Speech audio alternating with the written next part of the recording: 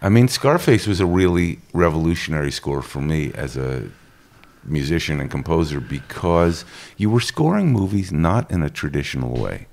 You were adding something that a lot of American film composers particularly like to score what's on screen beat for beat. You know, the door closes, the girl walks forward. Right. A lot of Scarface was atmospheric. Yeah. It just said, this is menacing. Right. And I thought I think it was a European approach, but also your approach to, I mean, that says a lot. Ooh, those changes. Yeah, and you know what? I'm really proud about those changes. They're really and from time to time I try to play it again, and it takes me 5 minutes to get the chord. This part is easy, but the beginning is. Sometimes where did I go?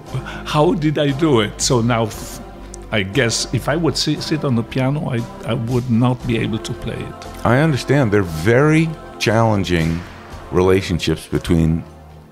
Even the bass notes are, up a third and sort of, almost Gregorian or classic sounding. What was the discussion with Brian De Palma on creating that score?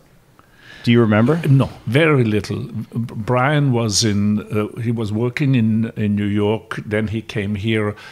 I think he was very, very little involved. Obviously, the dance songs. I don't think he was ever listening. Let me tell Giorgio Moroder how to cut a dance song. I don't think so. And the dong dong, those notes. I just sang them to him, something like dong, dong, and he liked it. So then, and that happened in New York, and then I came out here and I started to work on it. And those bass lines which you were talking, I love them. They are never on the dominant. Yes. It's always on the third or the fifth. So, and I think there are some sections where it really works very well. It's unnerving.